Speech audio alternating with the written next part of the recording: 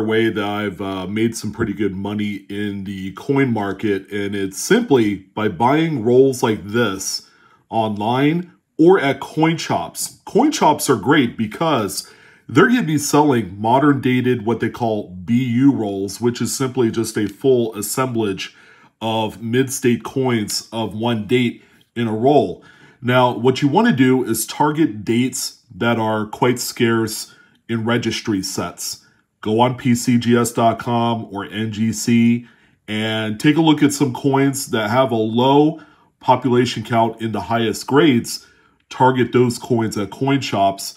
I love 1960s Lincoln cents. I've bought these from coin shops from anywhere from $2 to $5 and have sold these for quite a bit of money on the secondary market. Plus, they're really fun to go through just to look for some great varieties.